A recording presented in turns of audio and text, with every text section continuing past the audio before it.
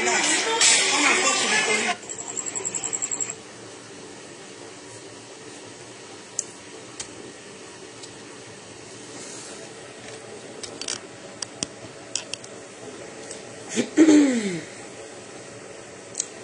To 7, that is 1 o'clock. I think 12 or to 12 Nigerian time. Okay, no problem.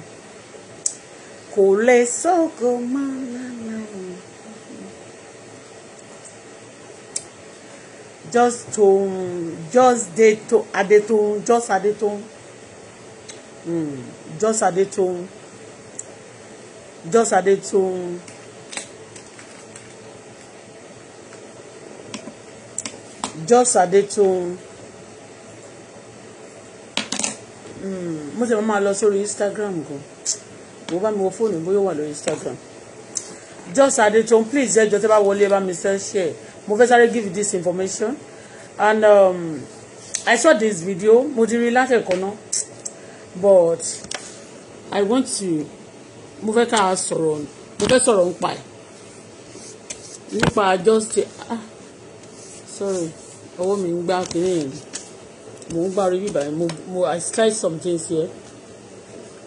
Let's go quickly to the shots.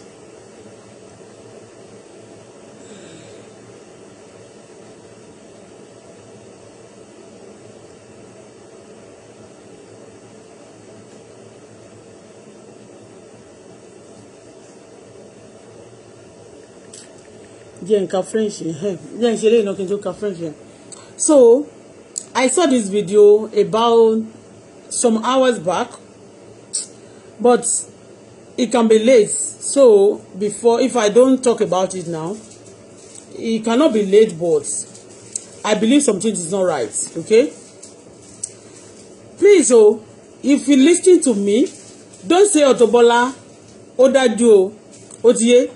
I want to talk about the baby that was very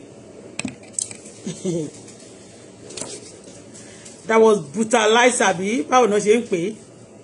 brutalized by our own mother. Okay, I want to talk about that. Please, if I'm talking, please don't say, Auto-Bola Daju, I don't support and nobody, and I cannot allow. You can see me the way I shouted and the way I always come out. I talking when they do anything to my daughter, when anything affect my daughter. And that have been happening for long. And you can see that although there are many, I don't have power to do anything much like that to them.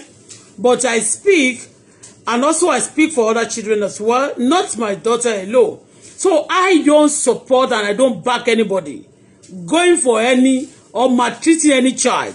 Because me, Bola Folashade, I was very, very, they maltreated me when I was young. You understand me? Even to the level up to date, because of the way people treated me, they are used to it. And I take bullshit at times for so long for people. So don't say that, Auto-Bola, don't pity this girl, look at the way she's talking. I'm telling you, I'm so sorry for the innocent girl. So, but some of these children, they cannot choose parents. Okay? We cannot choose parents because if there is option for any baby, any child to choose parents, is probably they may not choose the parents that they actually came through now. You know? So, when I was young, I can tell you, I don't want to show you my body. I've shown it many times. And I don't want to be, I cannot be emotional, okay?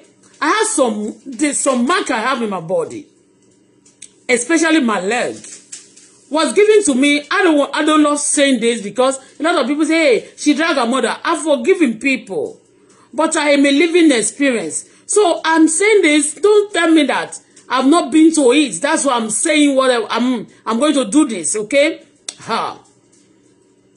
So I've been, you see, I can show you some of part of my leg, but I don't need it again because I've shown it many times to people. You understand? And people who have seen me face to face also, okay, they know what I'm talking about. So, and there was even a time when my daughter was like 6 years then. She was 6 years old. When she was 6 years old, about 12 years ago. And she said to me, Mommy, what happened to your leg like this? I said, oh, my mommy beat me. She was asking one particular one like that. I said, my mommy beat me when I was young. And you have a lot of marks like this? I said, yes. What about this one? I said, my mom beat me. So she asked me, is your mommy, then she was, 6 years. And then we are in South Africa. She used to white girls, white boys, school, and all her friends in school told her they are white, okay? So she have this mind of girl, white, And she asked me, Mommy, I said, yes.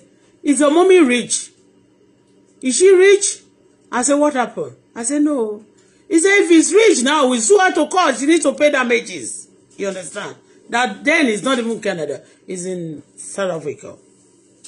Says she needs to pay damages because she's known as a baby. She know that what they have done to me is not normal. So in our country, before I analyze this, it's used to the society. They used to that. A lot of parents, and when you are talking, when you complain, you can see me when I was also complaining on this social media. A lot of them say, hey, look at the way she brought her mother. She discussed about family. She did and da. Because we are used to whatever, if your parent or anybody, either want to destroy you, you have to shut up your mouth. Okay? Even your hair. So it's not a good thing. So, but our system is used to it. But what I want to say now about this, let me just show you. Okay? But I'm coming for tone because I noticed something. Anytime we are talking that about some secret about to open on this social media, the tone are used to this, that she will be saying that, hey, they are saving life, they are human rights and activists, they are kirikon. You understand me? But they are not what they are hurting on Facebook. That's not what they are doing in real life. I tell you, that's not what they are doing. They are trying, especially Tone, she's using this to camouflage. I'm telling you authoritatively. Anytime flag, they tún flag, they tún fẹ́ kó lórí show yìí. Torí pé mo sọ wọ́n sí ẹ̀ ní jèrè. Ẹ̀yin ọ̀tá mi, tẹ́ máa sọ pé ní tí bá sọ kò ní mímì túmọ̀. Bó tẹ̀ yẹ kó ní tó, ẹ̀ ní jèrè. Gbogbo ẹni ba platform mi jẹ́, ó ní jèrè, tó bá jèrè ó máa bàjẹ́ lọ́wọ́ ẹ. Oh yeah, let's go. I want to show you now.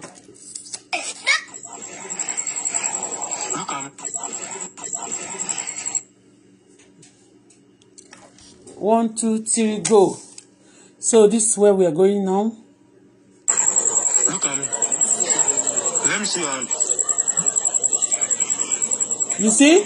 This is bad. This is very bad. You can see this baby living with the mother and the father. The father is a soldier. This time, not like mother, just get that mother. No, I'm playing from Tone's platform.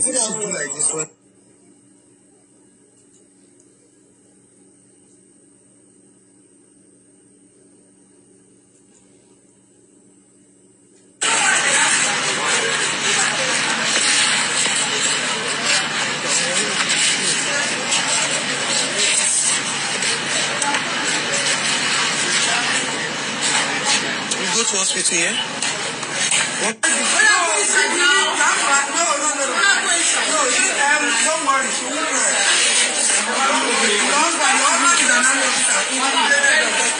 won't cry. Calm down. Just relax. Come and talk to the police. Don't worry.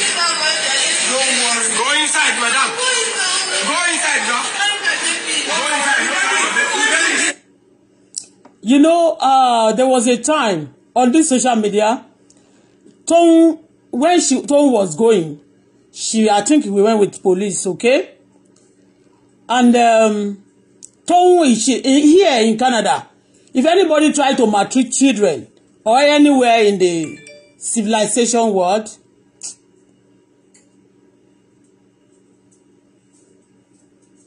so the social workers, they intervene into the issue to rescue the baby. But that is not right now. I don't think that is operating in Nigeria. For me to be sincere with you, Tone is using this as a business. There is going to be money, you know, it's a business. It's not like the abroad, although those one in abroad also is also a business. Okay? But I watch the video, the full video. The full video is more than this. Understand me? The full video of this is very long, and I mean it's not like this, but this one also. I'm not saying that the mother beats this girl is right. On that full video, the lady wanted to call somebody. You understand me? And Toun especially said to her, you cannot call anybody. And they collected the phone from that girl. I mean, from that woman. You understand me?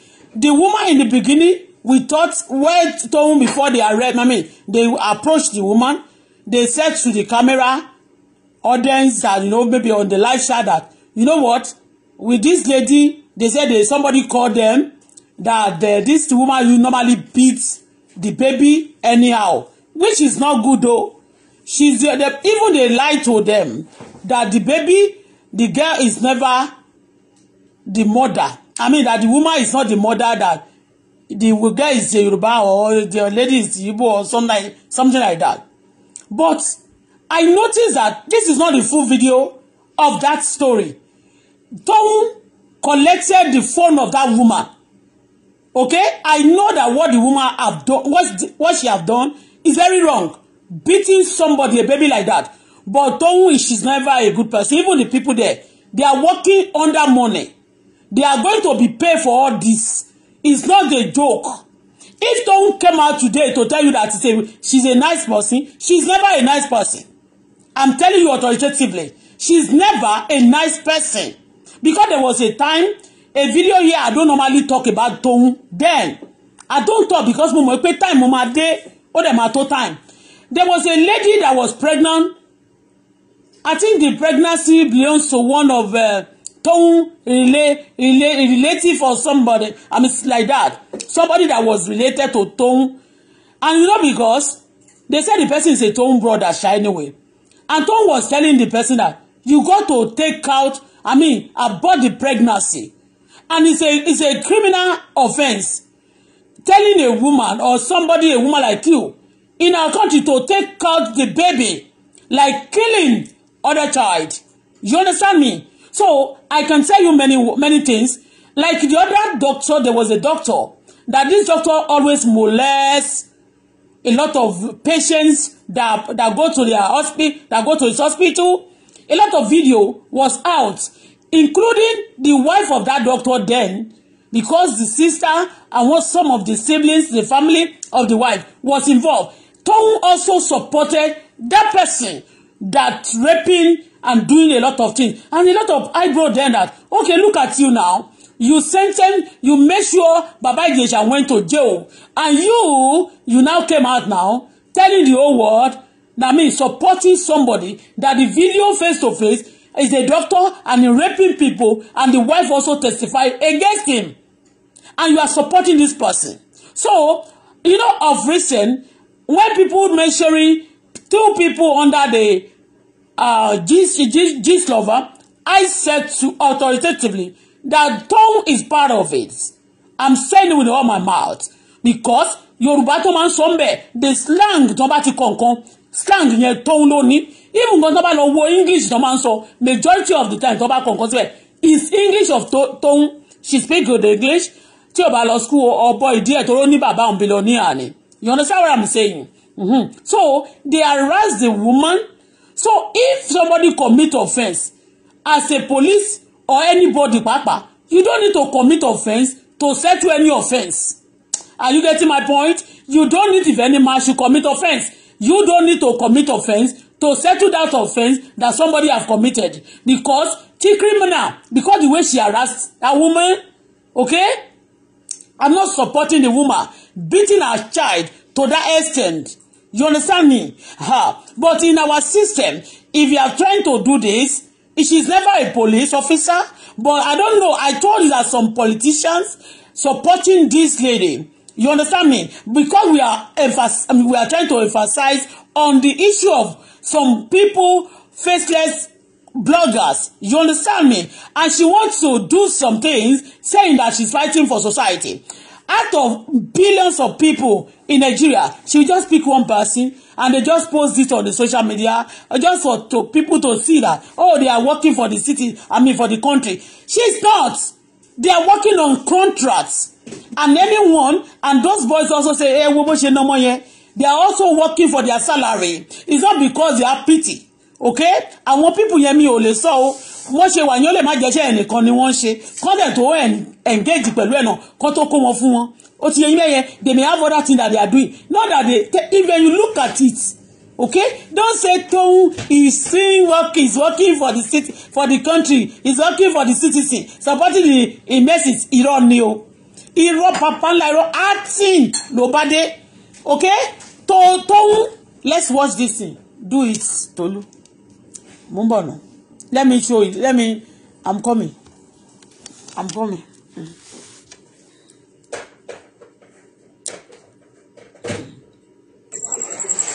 Let's play. This is not the video. This is not the full video. Okay? About me come out with platform me. Wala ti. That one also talking. One.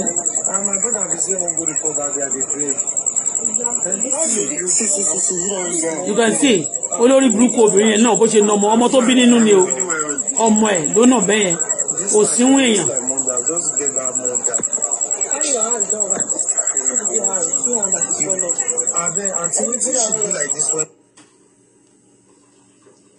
dúró kì í ṣe fódà pé kì í ṣe fún rèé kì í ṣe fún eléyìí kan ibi tó dúró sí ṣó dúró ni. Okay. Only video mumbo no. I want to share it. Maybe there is full of it. Okay, cut here because want to more àti wà lórí ó ti yé the video full video this is not the full video. I will look for the full video. I will post it on my platform. You go to hospital, yeah? What? Don't worry.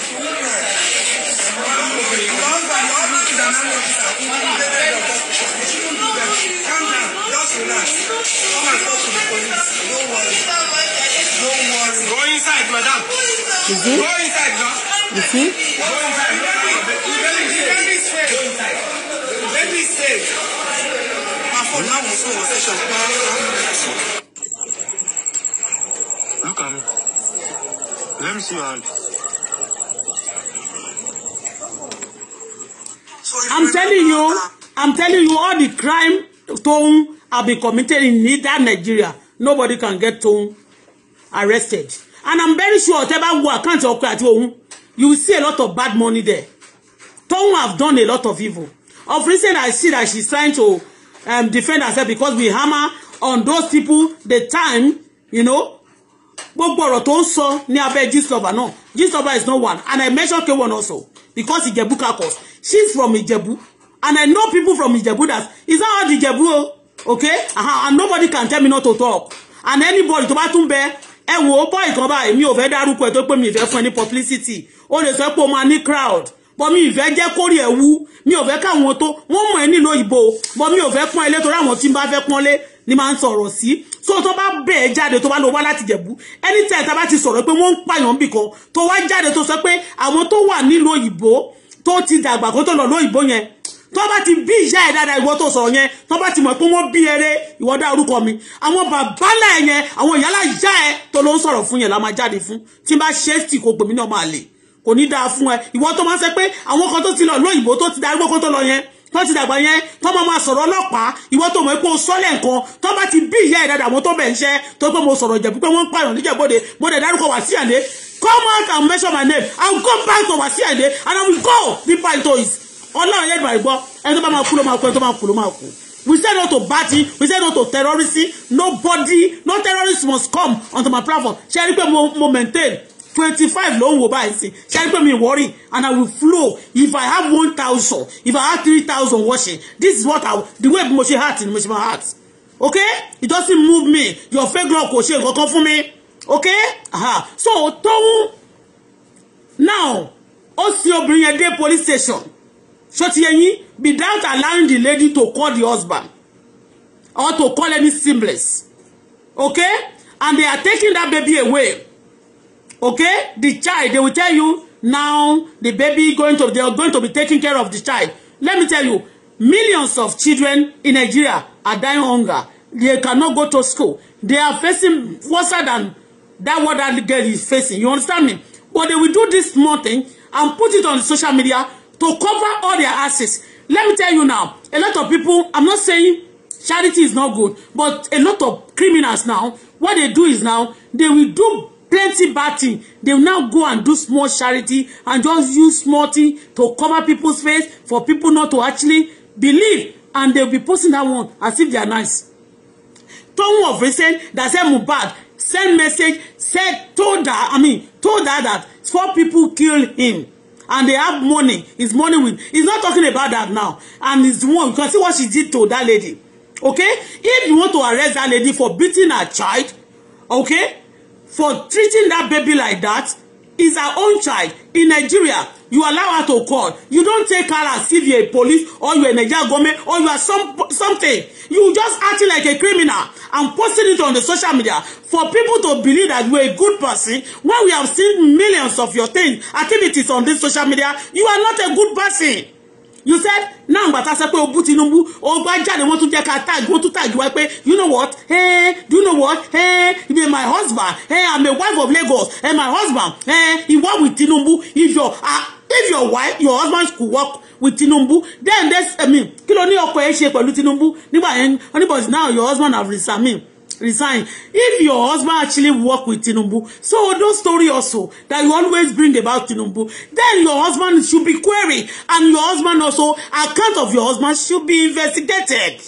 Nobody, Baba Buhari gonna say, if you are going to court, nobody should call him for court case. Okay? So don't use this word, gimmick, to be telling us that you are good, you are speaking for the citizen. You are a lawyer, you only do that to camouflage. A lot of thousands and millions of people are doing charity. They are not putting it on social media.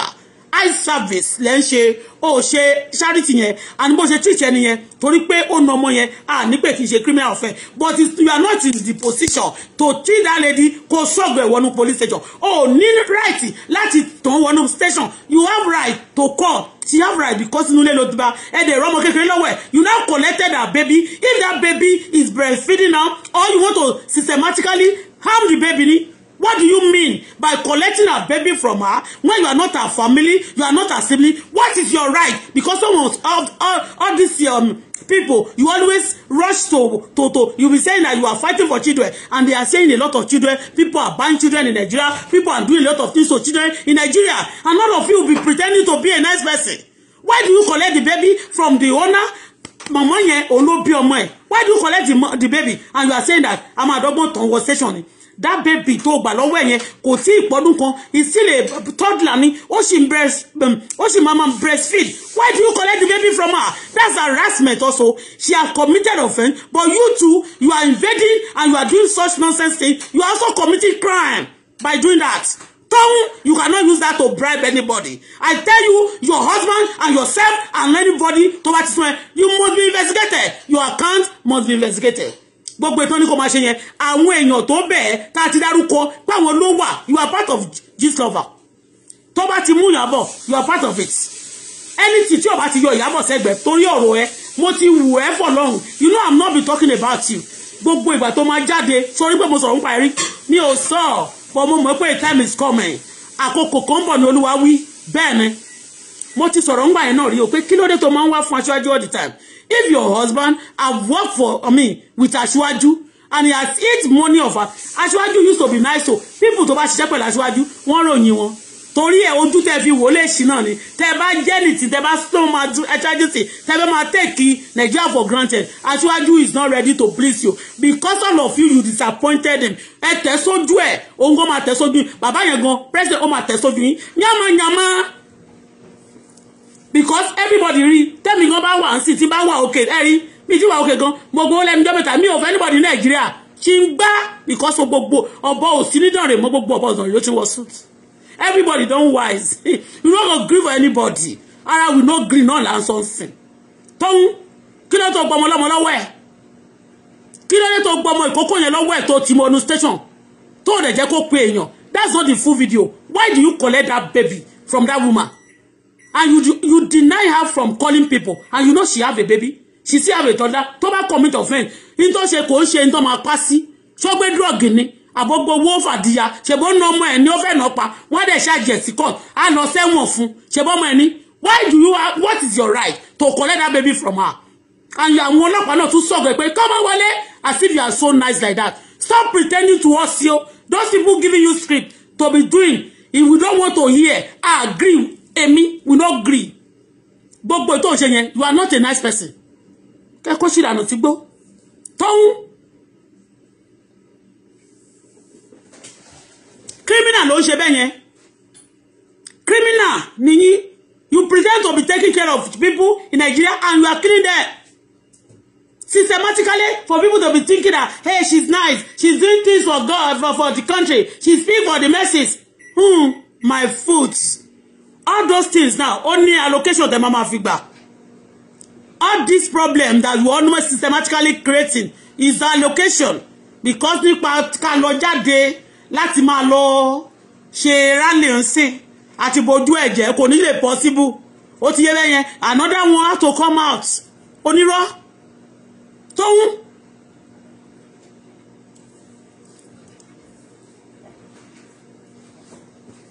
Wọ́n lè yẹlé òkè bónílé jẹ́ kó bónílé mú bá dọjọ́ ẹ̀kọ́ kó wá kọ̀ sílẹ̀. You want to do this one. Gbogbo yín tẹ́ bá, after all of you kill somebody, you destroy people finish. You go and do small things. Tẹ́ bá kó zillions, tẹ́ kó gbogbo owó. You now do small things like that to bribe people out there. Àwọn èèyàn náà máa pàtẹ, máa ṣe kíní. Ẹni tó bá gọ̀ ló máa gbé gùnù. Kò jọ láké, kò jọ lóko. Your husband account, EFCC, all this Tóun, all this charity, what is it gone? Everybody charity. They are using all the money that like that. All the people, money they're supposed to be using for many things, good thing. They are using it to láti máa fi system gbà lọ́wọ́ ẹ̀ máa claim in Nigeria. Àmọ́ láwọn ṣe charity ni. Look at gbogbo, we want to see the full video of that. I saw the full video somewhere. I thought I'm going to find it on your post. Mo tilẹ̀ pọ̀ mọ́ ẹ tó bá ti wá mi kó block mi. Màá tún fẹ́ another one máa lọ fi wá nǹkan tó bá ṣe ni. Wọ́n lè gbé nǹkan tó bá ṣe pamọ́ lórí bíbà máa wà lórí YouTube, máa wà lórí Instagram, máa wà lórí TikTok, máa wà lórí Facebook. Kí ni problem ẹ? Ó gba ọmọ lọ́mọ lọ́wọ́ ẹ̀, ó sọ́gọ obìnrin yẹn sínú ilé, ọmọ tó sì breastfeed, torí pé ọmọ yẹn because ó ti na ọmọ ilé ń sí tí ó ti kú, kẹ́tù wá dọ́gbọ́n pa ìyẹn ni, àbí kí ni gan?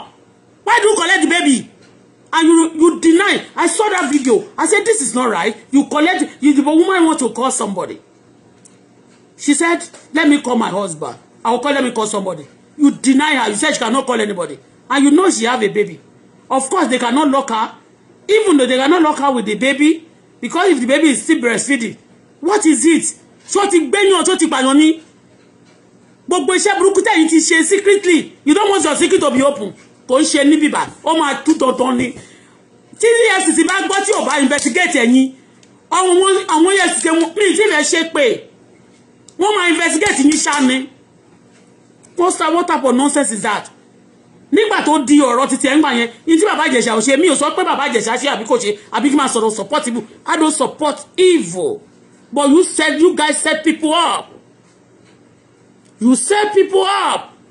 And you believe because you are from Ijebu. It's a Nigeria now. Ṣé Nigeria Ijebu lórí méjì ni? Ijebu kan ló wà lẹ́gbẹ̀ẹ́ mi bí kò lórí orí mẹ́rin kankan ni wọ́n ní.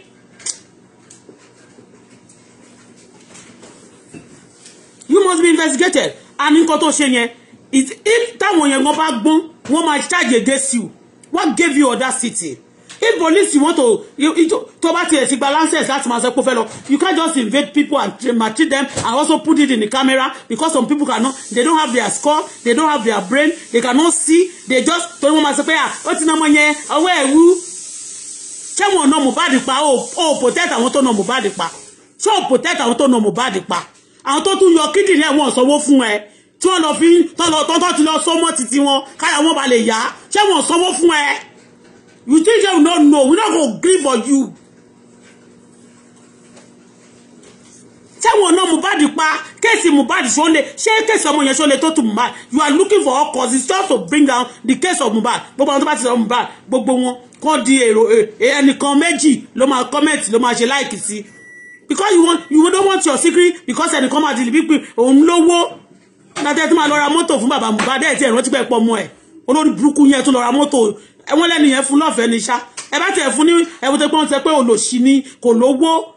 Wèrè ní ṣe bí wọ́n sọ pé lónìí wọ́n ta kídìrín lónìí wọ́n ta wọ́n ní 50 million ṣé mọ́tò yẹn tún lè fún ní mọ́tò 30 million lásán ẹ̀yin olórí burúkú tẹ̀ yọ art jẹ ẹ̀yin olóṣì mọ́tò gbogbo yín ẹ̀ ní dàgbà ẹ̀ máa bá ṣòfò tọmọtọmọ ní tóun sọ́ọ́rí ẹ̀ ò lè go scot free òǹgbọ́ Jordan brain of Ìjẹ̀bú that all of you want to be playing that tẹ́tẹ́ wo jẹ́ sọ fún ẹ ayé ló bá casino ayé ló máa fi sílẹ̀ sí lọ gbọ́ ò dáhùn má ta tẹ́tẹ́ máa ṣe bí pé ẹgbọ́n ju everybody lọ láyé irọ́ lẹ́pa tóun ọlọ́run gan wà lórí kéèsì ẹ but tell you came on social media telling us the other day that the Mohbad told you that because they have paid you just to shut up people's mouths about Mohbad case this boy now this baby they beat this baby and everybody will pity baby children but you are not good. You are using that to cover up so that they will pity you. They will see him. Well, let me tell you, all of you that are doing evil charity, you are still going to be exposed. Forget. All those say you go to the station, you collect the baby from. Gbogbo àwọn ọmọ ọlọ́mọ náà máa ní wọn. Kí ló dé tó gbọ́ ọmọ lọ́wọ́ ẹ̀? Kí ló tó deny him from calling? Only communicate now. But tí ṣe pé bóyá ó ti dé, kí ló dé? Wọ́n jẹ́ adájọ́ àbójọ́ ọlọ́pàá ni. Ó tún gbọ́ pé ọkọ ẹ̀ sójà. Tó bá yá ń sìn. Tọ́kọ ẹ̀ bá lọ bẹ̀rẹ̀ sí tí àwọn sójà wọn bẹ̀rẹ̀ sí sọ pé how you treat my wife, how you do this, you invest kiri kan tó bẹ̀rẹ̀ sí níjà just want to cause problems systematically. Ẹ máa ná olórí burúkú kan jáde kó máa sọ fún yín àwọn olórí burúkú yẹn tẹ́ bá tún sọ ọlọ́pàá wọ́n máa sọ̀rọ̀ anybody soluble. Ẹ gbà bẹ́ẹ̀ dá any ọ̀rọ̀ tó bá wà soluble I will talk tó bá ti wù mí láti sọ ọ̀rọ̀ anybody I will talk tó bá ti jẹ́ tòótọ́ ni mò ń sọ. We said no to this bullshit. We said no to your terrorism. Because you have a clique and you have people that back you up, you believe you are bigger than God and bigger than the whole country, and you can play some divide and rule and play hanky-panky game, it's not going to happen. Tóun kò ṣara gbígbẹ́kẹ́ kó ṣì dọ̀dànù sígbó.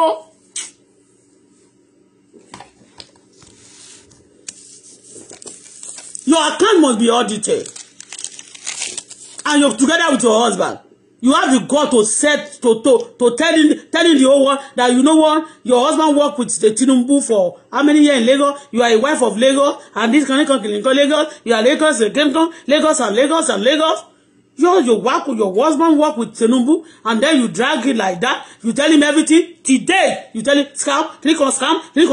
Your husband is not a scam. We want to see your husband that's not a scam. Your auditing, EFCC, auditing account of Jostadetoun and husband that is not a scam. We want to know you. They can audit my account if I scam or if I done anything. They've done it for me here. A lot of things you know to go through. For that, you want to go do something at Ghost Coffee. You believe that we are clever. We don't go agree.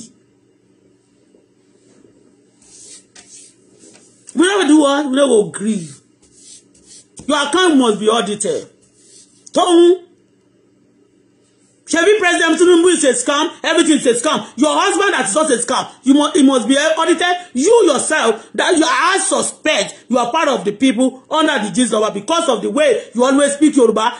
I come in peace when you are talking. And I used to see this for a long time. And all the story you are taking, Oskuma, you said your husband worked with Tinubu. So part of those stories, you have been one. And some of your people are the one bringing it. What is your God? What gave you that audacity? That you can believe you can do anything. And you are saying, yeah, my father is a billionaire. Say, trillionaire. Even your father is a sixillionaire. Is whatever it may be selling near anything to let we don't buy it. We don't clover it. You collected that little baby infant lomo here now. Lowo obìnrin yẹn because of what? And you are shocked where come on madam went I see you love the baby. The girl tell us pé wọ́n náà owo ewu. Mohbad wọ́n náà pa. So ewu nìkan ni. Wọ́n náà pa ni Tóun èlò ló gbà. Tó jáde tó sọ pé tó mú fẹ́ lówó òun bí pé wolo ẹ lè ṣe game kankan just to cover up Now we want to do some charity so that the people can say that oh, she going for people that is nice. You are not nice, you a demon. Toun, you a demon. If you want to play for people, okay? You want to tell people that you are good.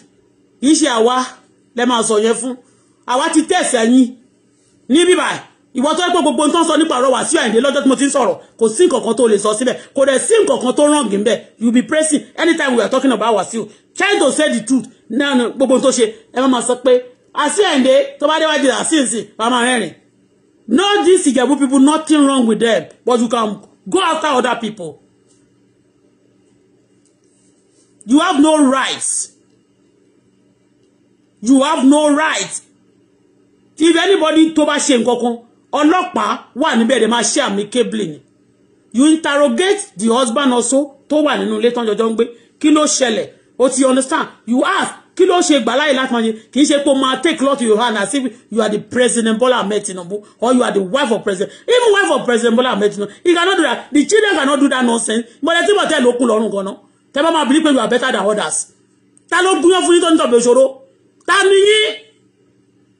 Ẹ tún bẹ wèrè yẹn tó máa ń sọ pé òun ọmọ kìíní kan ọ̀rẹ́ Bọ́lá kìíní ọmọ ọ̀rẹ́ kìíní kan nìyàn kẹ́tù wá sọ pé kó ṣe wèrè. Má tẹ̀ sójú gbogbo ẹ̀yin sẹ̀lẹ́bẹ̀sẹ̀ márùn-ún síta. Wòmí má tẹ̀ sójú yàrá yà yín má dẹ̀ tún open secret yín once again. Ó wà nílẹ̀ yẹn. Bẹ́ẹ̀ ni àṣírí wà ń tà. You disturbing people, you destroying people's life, you destroy Nigeria, you call yourself good thing, and you are a bad person. The Lord said He's going to expose all of you. Forget.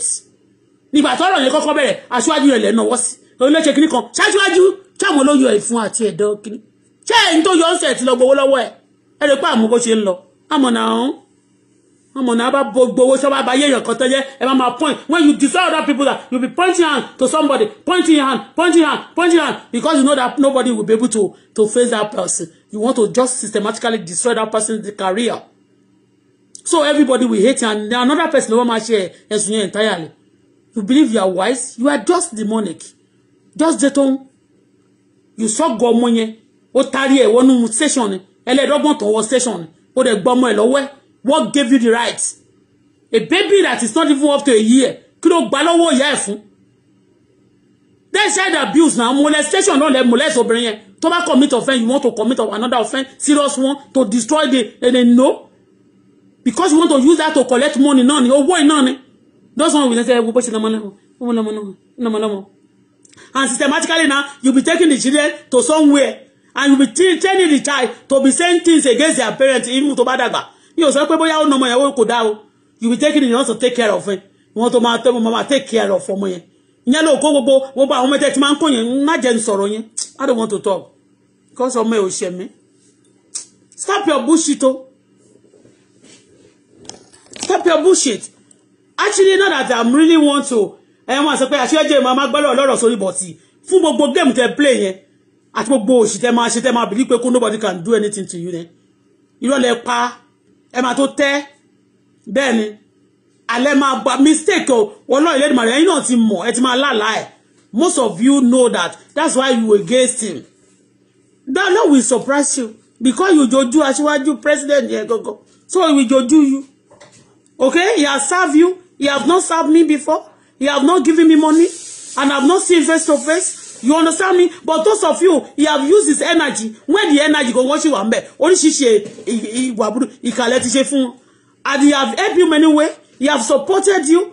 He have even helped your husband. Serve me later. 2 minutes. I'll be done now. Okay?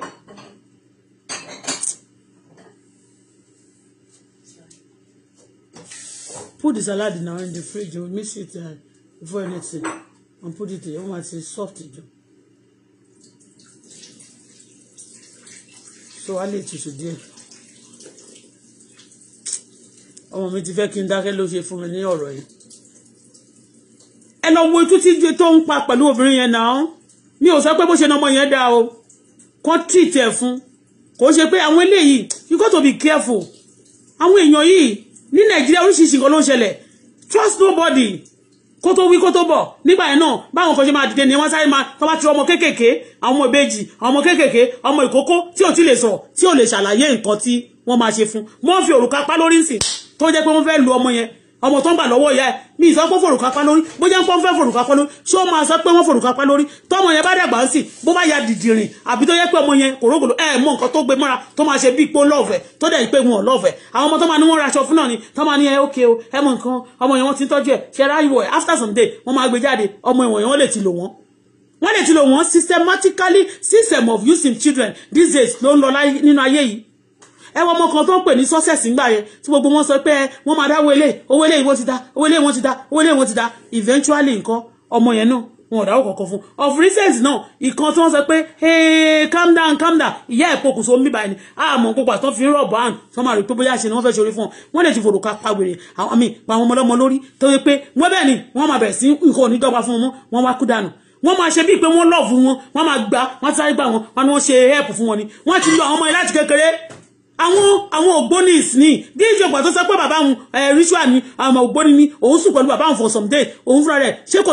ní you think tóun is not up to something you know she's not up to something for somebody to be coming on Aṣíwájú like that she said she go after many politicians but no we heard ọ̀rọ̀ Aṣíwájú ló máa ń lọ fún all the time so rẹ̀ pé tí ó bá ní nǹkan tó jẹ tẹ́lẹ̀ kù àtàwọn tó gbóni tó ń jẹjọ bẹ̀rẹ̀ níṣẹ́ tó wí pé a fẹ́ finish eléyìí ọ̀ tá a bá finish àṣírí wa máa tú ẹ̀rẹ̀ pé ó máa dúró bẹ́ẹ̀ ni ṣẹ́rẹ̀ pé ó máa dúró bẹ́ẹ̀ ni majority ọ̀tá tí ó tún tó ẹni bá dẹ̀ ti mú Aṣíwájú ní ọ̀tá báyìí fún iṣẹ́ rẹ̀ tó máa ṣe àwọn APC tó bá mú ọlọ́tà from beginning they are not his friend and go and check it majority of these people that ti dárúkọ yẹn iṣẹ́ pé bóyá disrespect wọn but we are just saying nothing but the truth.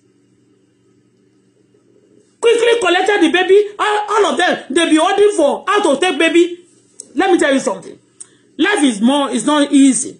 I was of reason want to take her. I said, oh, should I even accept somebody to come and be staying with me?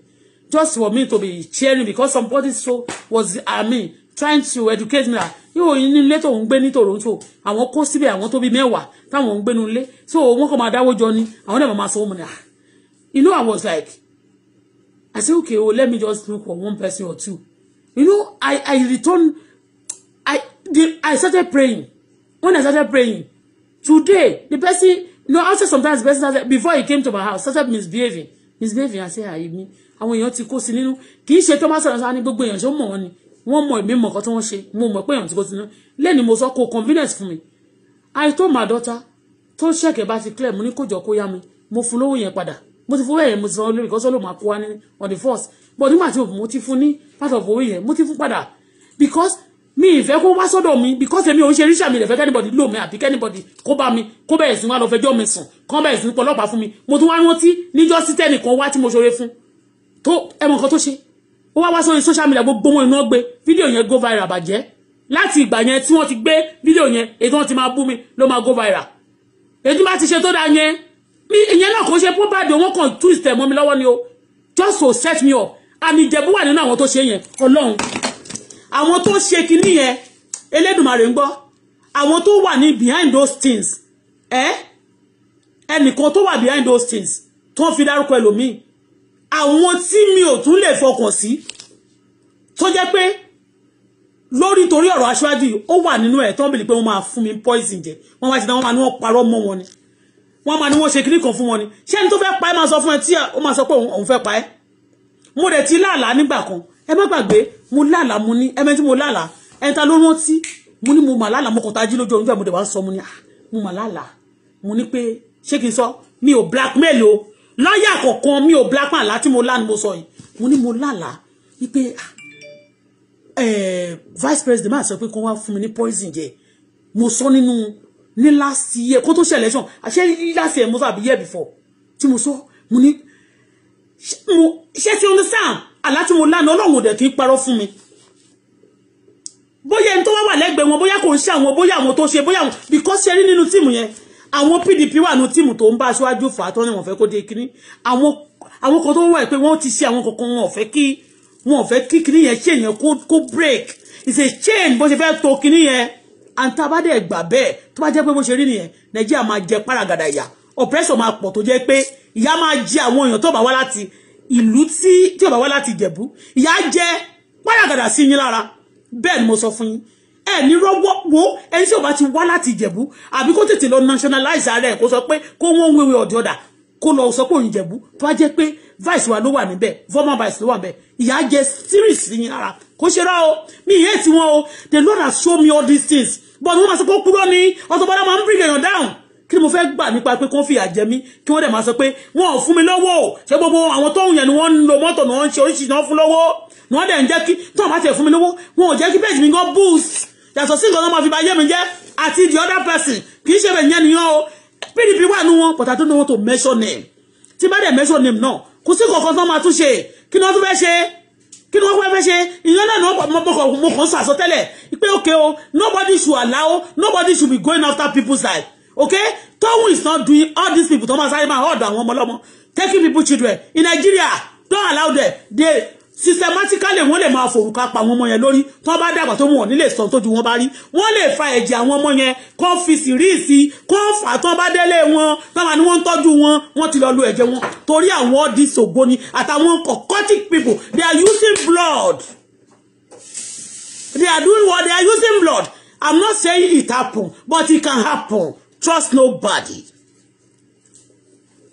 trust no what trust nobody ẹ wo gbogbo ohun tí mo sọ àmọ́ ṣe iṣẹ́ tó dá níbí bá oríṣiríṣi kan náà ṣe fún mi onílé mi wọ́n máa tó bá ti sọ̀rọ̀ kan wá ní torí pé àwọn kan lọ sí court wọ́n máa ní kémi náà lọ sí court wọ́n wà pẹ̀lú tó ń di ogun mọ́ mi ni ẹ má jẹ́ ntàn yín ẹni tó bá di ogun mọ́ mi gbogbo ìṣẹ̀dá àwọn tó ti kú lọ́run máa fà yín sọ́dọ̀ kíákẹ́ ní bá di ogun mọ́ mi Adébùkọ́lá àdàbí tí ẹ máa ń ṣe pé kórílẹ̀-èdè Nàìjíríà kó gba òmìnira kó lọ́wọ́ ẹ̀yin ìkà tẹ́ńpẹ́ra yín ní èèyàn rere ọmọ asọ̀nù lórílẹ̀-èdè Nàìjíríà dé bèbè wọ́n máa ń jí ọmọ gbé wọ́n ní kan tí ó ṣẹlẹ̀ wọ́n wá jáde wọ́n máa ṣe bí ẹni tó nice wọ́n sáré lọ gbọ́mọ lọ́wọ́ wọ́n máa họ́ọ̀dẹ̀ mọ́ra ẹ wo ọ̀rọ̀ lára àwọn cases sí àwọn tó wà nǹkan tó àwọn tó wà lórí social media ẹ̀yin ní mi kí n máa sọ pé àwọn tó want to carry baby àwọn tó people to come around me by fire by force no people all these people they want to allow people to come to them they want to plant people to you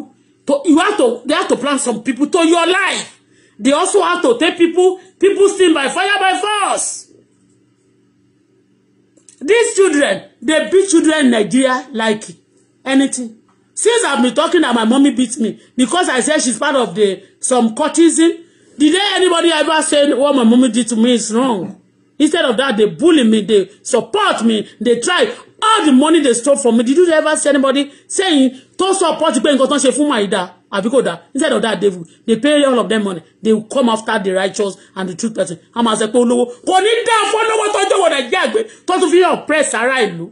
Tó máa sọ pé olówó ọmọ yín ò ní dàgbà. Tóun wá ṣe wọ́n máa account ẹ. O ngbo account ẹ o gbọ́dọ̀ nígbà yẹn tí ó bá pọ̀ lórí platform. Ọ̀rọ̀ yẹn lè má jáde púpọ̀. But nísìn wọn ọ̀pọ̀ púpọ̀ so tabati shoot ọ̀rọ̀ yẹn ó gbọ́dọ̀ máa dé sòsé ìyẹn mi pé ó máa lọ ó imú ayé ti target ó gbọ́ Ìjẹ̀bú-Rẹwà this is not Ìjẹ̀bú tenor this is not the Ìjẹ̀bú this is not I mean I don't believe in tribalism everybody you do good you are from my tó bá gbà láti lé mi tó bá ṣe dáadáa má gbà tiẹ̀ bó bá ṣe burúkú àtẹ́sẹ̀ lójú I know you before you do evil àtẹ́sẹ̀ lójú.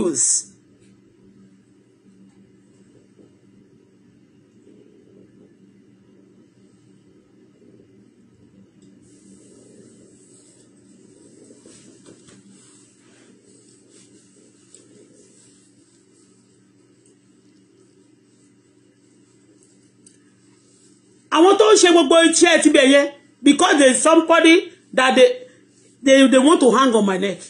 They want the person just to be molesting me, to be torturing me. Gbogbo yín tẹ́ jókòó sí orílẹ̀-èdè Nàìjíríà yẹn. Tẹ́ tọ́jú ọmọ tí tẹ́ fẹ́ kémi máa dààmú. Ọmọ yín ò ní dàgbà mọ́ yín lọ́wọ́. Lágbára Kristi àṣẹ Èdùmàrè. Tẹ́ fẹ́ kémi máa dààmú, tẹ́ fẹ́ kọ́mọ máa dààmú. Tẹ́ fẹ́ kí máa jìyà. Ìyà ló gbogbo nǹkan tẹ́ ní lọ́wọ́ ló máa jábọ́ sọnù kẹ́ tó lọ láyé. Tóun mi ò fẹ́ ṣépè o. Mi ṣépè fún wọ̀ bọ̀tì. Ọ̀rọ̀ lásán ló jẹ mí. Gbogbo ọpọlọ òṣì tẹ́ máa lò tẹ́ máa kọ́ ọmọ ọlọ́mọ mọ́ra tẹ́ máa lẹ́yìn ṣe charity they should not be allowing the children to even if ìyá ẹ̀gan ni wọ́n máa monitor ni pé if you are coming back here to be seen if you beat this child again they don't need to be taking children away from them in Nigeria because Nigeria is a diabolic they use children for ritual So they should know it's dangerous for any child to be taken away from their parents. Because you know làwọn eléyìí náà tó bá fa ìjà àwọn ọmọ yẹn tó bá ti gbé lọ́dọ̀ wọn tó dẹ̀ raṣọ fún wọn tí wọ́n mu míìkì tó tún jẹun ẹ máa rò páyé wọn dà ó dìgbà tó bá dàgbà tán ṣé ìmáa wà mẹ́rin 20 years time láti máa sọ pé ọmọ yẹn dà wọ́n ti ba ayé ẹ̀jẹ̀. ẹ̀ẹ́dẹ̀ ní mọ̀ kọ́kọ́ tó ṣe. You won't see that on their face. Nigeria that is diabolic, they tell you they want to carry your children for you and take care of it. Mo fẹ́ jọ ya fẹ́ jọ bí bàbá ìyá ni. Nínà kan ni ìyá mi náà mi tó bá yé pé wọn àwọn èèyàn ti bá wọ́n jẹ́ sọ̀rọ̀ jàre. Mi ò sọ pé Ọlọ́run ẹni tó bá ti nà ọmọ ẹ̀ nínà kùnà Nigeria ẹ ṣe òfin fún. Kẹ́ kọ́kọ́ ẹ lè fún lẹ́wọ̀n nulé. Kó jókòó tọ ọmọ yẹn nínú ilé tẹ́ bá fẹ́ máa help ọmọ yẹn náà. Ó yá ọmọ yẹn sì ló fẹ́ máa ṣerú fún. This is what you do. You see that child that they beat, that their parents beat them. You now give the children, the mother, house arrest. Now this baby, you must bath. Come on, your man will you must bath for this baby in the morning, in the afternoon, in the night. You must take her to school. To buy your law school. Like me, boy, you won't law school for her. She must not. You know, you monitor her. You now make her a slave under the child. That's what you do. But collecting your child and giving it to all these stones that are used to politicians, that are used to deadly people. They'll just use the blood of your children. We are going to hospital. You go to hospital now. They go to the hospital. They say they want to give injection because of a warrior. They will take the blood of the baby and go and mix it with water and bath with it. And you'll be thinking they are doing good for you.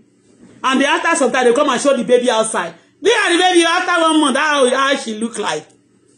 But what about the spiritual life? People pretending to be good and they are evil. Whoa, I just system me bá ti gbàdúrà tí n bá gbé àdúrà kan jáde, you know that na God send me, no be say na joke. And the money I get for this one. Boy, you man momo Ọlọ́run nìyẹn. And not be today I start. I don't tell you people don't wage war against me. Not be today, don't take. But before the battle arrives, God, he died on arrival. The battle died on arrival. That's why you see a lot of people fighting. You think that God hates me. Now the enemy. Agbe awadi de fún ṣùgbọ́n ìkàtìdé àwọn olódodo. Tóun gbàgbé òṣì. Ẹyẹ pretend fún wa mọ́. We want to help the children. We want to help the children. Ọmọ ṣé wọ́n fẹ́ help children ta ló gbé ọmọ ní ṣọ́ọ̀ṣì tóbi rẹ̀. Wọ́n ọ̀rọ̀ ọmọ náà títí ọ̀la. Tó bá wà ní ẹgbẹ́ òkòyè wọ́n rí dọ́là. You help you like children? You like children, my fruits. If they coming to you, they are doing one for work for your you better come and fetch your my lore. Ẹ má jẹ́ kó máa wà mọ́ra mọ́. Àwọn ọmọ yẹn ò lọ school. Ẹ má jẹ́ kó máa fọwọ́ korí wọn. Àwọn ọmọ yẹn ò ṣe. Wọ́n fẹ́ gbé lọ sọ́ọ̀sì wọ́n máa tọ́jú ẹ̀ padà wá. Iná ẹ̀ lọ rẹ́ẹ̀sì sílé abayín tọ́jú ẹ̀. Ẹ má gbà fún wọn láti lo ẹ̀jẹ̀ ọmọ yín. Lórí Facebook yìí, bẹ̀bẹ̀ ń lọ o. Bẹ̀bẹ̀ ń ṣe kí ni? Tó bá gbọ́ pé bẹ̀bẹ̀ ń lọ.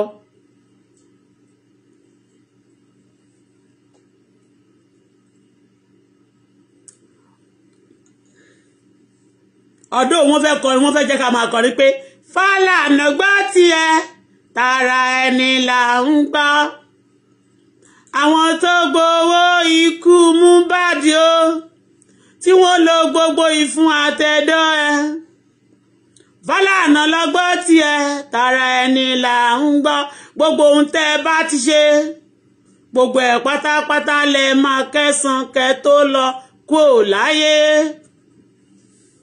Ìyẹn tó jáde tó ń sọ oríṣiríṣi yamayama tó gbé ọwọ́ Mohbad tó sọ ìyẹn ti kó ti lọ nìyẹn ó dẹ̀ pariwo ń bí wọ́n tún máa lọ ra mọ́tò wọ́n tún lọ ra mọ́tò Highlander 2008 no Bọ́lá wọ́n tún lọ 1998 ni wọ́n lè lọ grade ẹ̀ kó sọ pé 2000 and kiri kan ni 1998 ni mọ́tò yẹn àbí ṣé 1998 àbí 1994 ni Highlander tó rà yẹn ṣẹ́rù Highlander yìí tẹ́ lò ìfún àtẹ̀dọ́ Mohbad ṣẹ́rù Highlander tí ẹ̀yin lò nìyẹn kì í ṣe mọ́tò burúkú yẹn lẹ kó lọ́wọ́ ní bílíọ̀n lẹ máa kó ṣé gbogbo kúùdù àti ọ́ìlì àti gbogbo ẹ̀tẹ́ kó ṣé ìwúyẹ tó bí nǹkan tó máa ṣe nìyẹn ọ̀run àpáàdì lẹ́ ń lọ kò sí no doubt. Bye for now. Bye for now. Tóun gbogbo Jimmy gbogbo bá ṣe jókòó síbí mi lẹ́nu jọ́ mẹ́ta mi bí sí ọmọ ó ṣe bọ́ gbẹ́ pé wọ́n dá mi lómi iṣẹ́ ẹ̀yin wọ́n fẹ́ máa move lẹ́ máa ṣe pé fẹ́ dé mi jókòó ẹ mọ̀ pé bẹ́ẹ̀ kí gbogbo yín ẹ mọ̀ pé wàhálà lẹ ó bá pẹ́ sùúrùtù yà á so sùúrùtù ó wà lọ́rùn yín no be small thing. Aṣíwájú ẹ lajú yín gbogbo ẹnìbọ̀ tó bá ti ṣe burúkú ẹ má lè jẹ́ kó ń forúkọ anyway òrùka ò lè ràn yín ná òrùka ò lè ràn yín. Sálárì àwọn òṣìṣẹ́ àwọn sójà kan ń ṣọjọ́ bí wọn lánàá Aṣíwájú dádì wa ó yẹ kí n ṣe lọ́tọ̀ọ̀tọ̀ ni ẹ bá wa fi ṣé wọ́n ti gba compensation wọn kì í ṣe tẹ́ẹ̀mù yín kọ́ ni wọ́n kú ṣùgbọ́n ṣé wọ́n ti fún wọn ní gbogbo àwọn ẹ̀tọ́ tó yẹ kí àwọn ẹbí wọn àti ìyàwó kan gbà àtàwọn ọmọ wọn kan gbà kan tó ṣe ó ti yé torí wọ́n ń ṣe ìdárò wọn lánàá kì í ṣe ẹnìkan kọ́ máa ṣe ìdárò wọn kí máa pa wọ́n nínú ilé káwọn mẹ́ẹ̀ máa fowó rí wọn gbowó irú owó àwọn èèyàn sì kan máa san sínú wọ́n lè máa san sínú àwọn idiot civil kan tí ò gbádùn kan wọ́n máa ṣẹ̀ṣẹ̀ yóró yóò kọ́ máa sẹ́ pé àwọn slim kan máa bẹ́ sókè bẹ́ sódò forí burúkú òṣì kan. Bye for now daddy ẹ take care ẹ̀yin tẹ́ wá ẹ ṣé ẹ̀yin tẹ́ ẹ̀dẹ̀ wá náà àti ẹ̀yin tẹ́ bá bú mi lórí ọ̀rọ̀ yìí kọ́lọ́run fojú yín gbolẹ̀ kọ́lọ́run má jẹ́ ká ṣe gbogbo ẹni bá bú mi lórí ọ̀rọ̀ yìí tó jẹ́ tòótọ́ là ń sọ kọ́lọ́run fojú yín gbolẹ̀ ẹ lọ wo full video yẹn ó dínà kí ni tó ń wà yìí your mother your father is a trillionaire